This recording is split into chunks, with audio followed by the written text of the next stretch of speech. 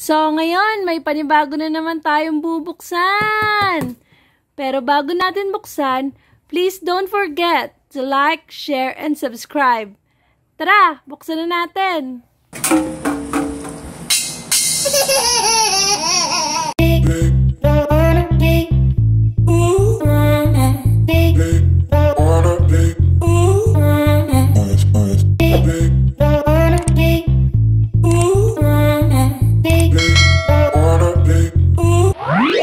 So, ngayon, nakikita nyo naman, meron tayo ditong Samsung Smart Monitor M5 32 inches.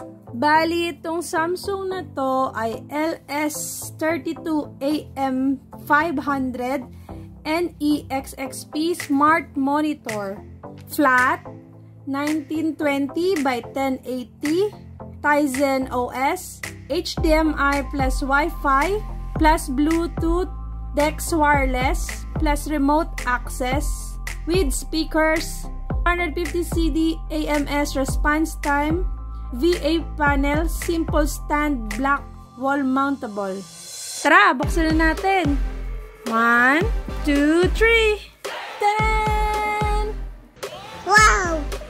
Bali, nabuksan na yan kanina. Meron siyang nakapatong na ganyan para sa support niya. Inalis na yan kasi chinek na. Bali, ito nga palang box na to, kung makikita nyo, ito yung magandang klase ng box. Ito yung klase ng box na pwedeng i-upcycle. Yung mga ginagawa siyang furniture. So, iaangat na natin, tatanggalin natin. Medyo malaki siya, 32 inches. Ayan. Wow.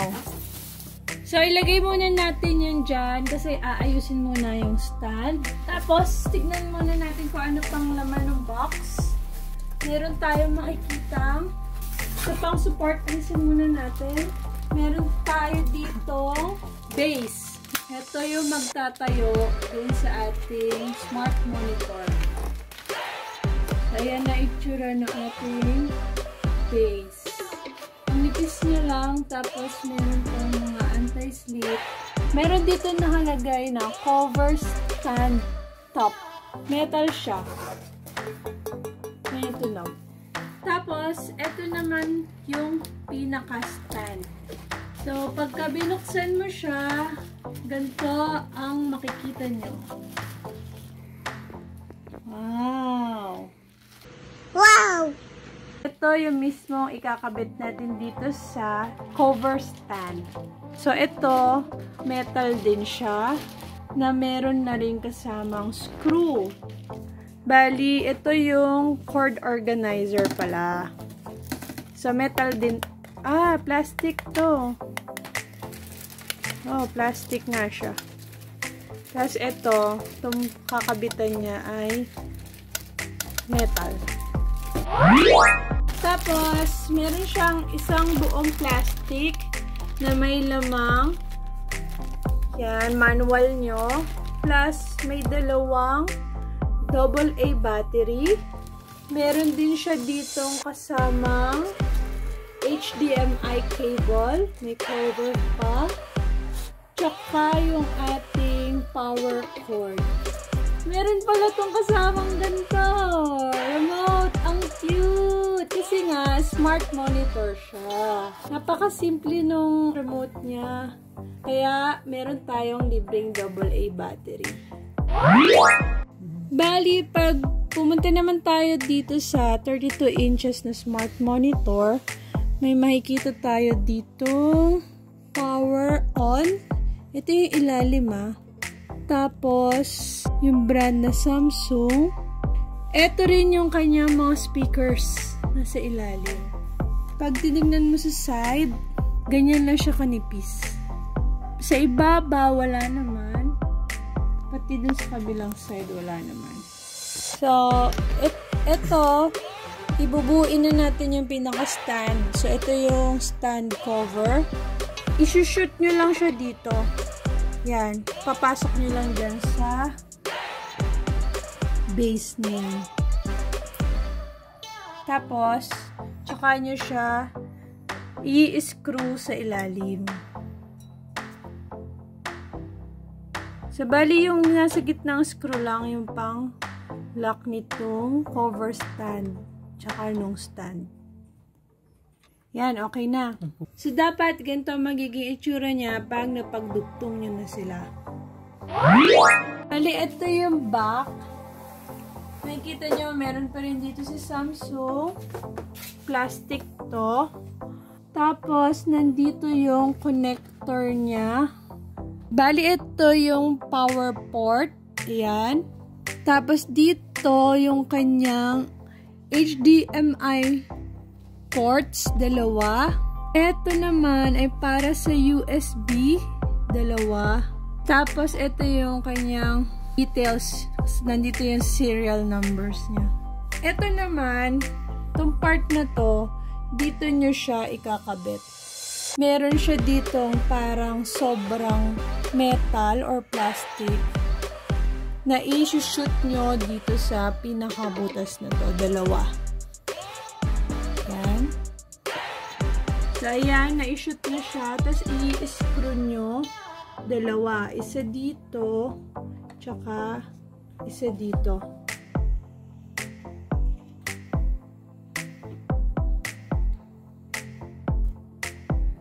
So, ayan. Okay na sila parehas, dalawa. Ito nga pala, hindi ko pala nabanggit para pag gusto nyong i-wall mount. Ito yung part na yan. Tapos, meron nga pala siyang ganito. Vent ata to. So, ito, na buo na natin yung stand. Ganyan na magiging itsura niya. Isa siyang napakalaking monitor. So, kung gagamit kayo na Excel dito, malulula na kayo sa laki nito. Pero parang masarap gamitin. Ang maganda dito kasi, smart monitor na siya. So, pwede na kayong magtrabaho. Tapos, right after nyo magtrabaho, manonood na kayo ng Netflix.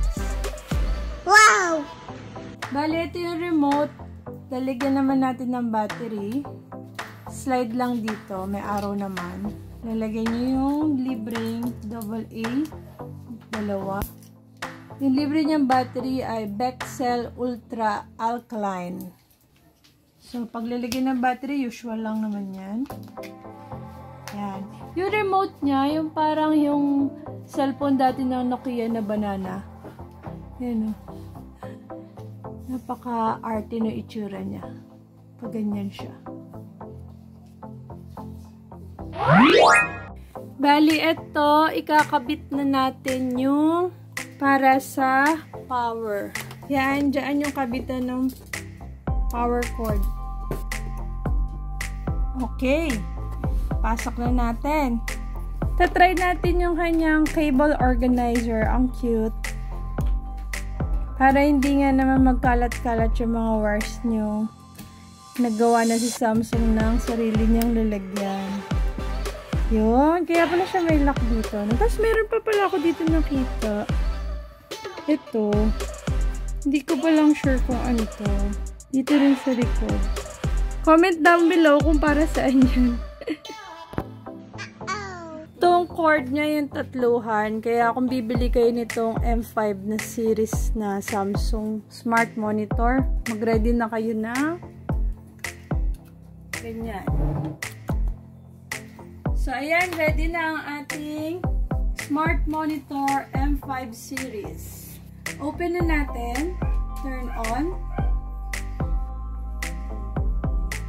Welcome! Si-set up nyo na siya. So, habang siniset up siya, may pa-background music si Samsung. Hindi ko lang sure kung makaka-copyright to or hindi. So, connecting na tayo sa ating Wi-Fi. Connected.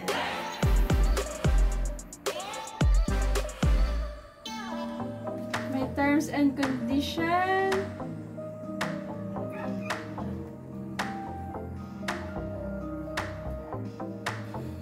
May step 3 na.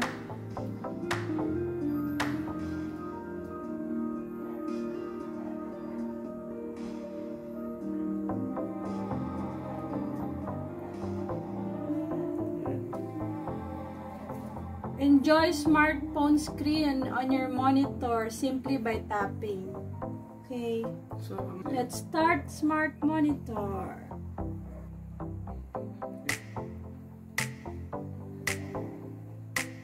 So, ayan na. Nakikita nyo na. So, meron ka na dito agad Netflix, Prime Video, Apple TV, View. Oh, may view na dito. Lagot to sa Mami Lola. HBO Go, YouTube, tsaka internet browser. Try natin ang YouTube. Search mo na ang ating channel. Yan, lumalabas na agad tayo. Dito tayo sa agenda. So, ngayon, may panibago na naman tayong pupuntahan. Yan na, ang ating smart monitor. Please don't forget to like, share, and subscribe. Tara, tingnan natin. Tingnan natin yung sounds. Pwede ba nating lakasan? Paano ba yung sounds ito? Lakasan natin yung sounds. Kuya ulit. Yan. Kita nyo naman, di ba? Para rin talaga siyang Samsung na Smart TV. Ayan, ang kanyang sounds. Medyo hindi lang maganda yung video ko kasi 720 lang tayo.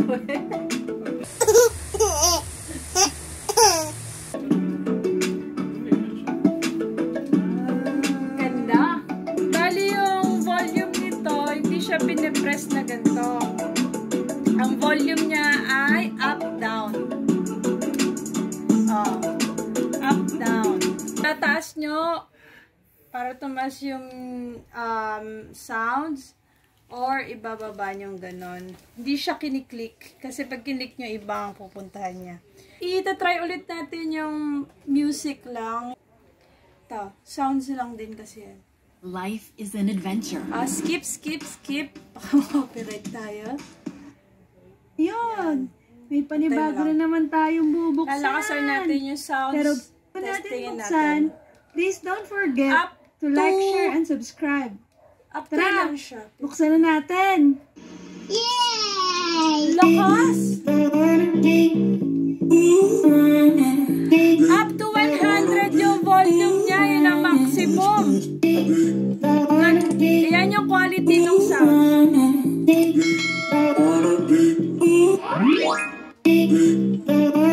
Narinig nyo na yung quality ng sounds, pati yung quality ng ating mismo monitor. Yay! So, ayan yung ating testing nitong smart monitor natin na Samsung M5 series 32 inches. Bali, ito nga pala ang ating Samsung M5 series 32 inches ay nabili natin sa Lazada. Bali, yung store niya, ang pangalan ay Digital Experience. Ang original price nito ay 21,000. Nabili lang natin siya ng 14,099 pesos.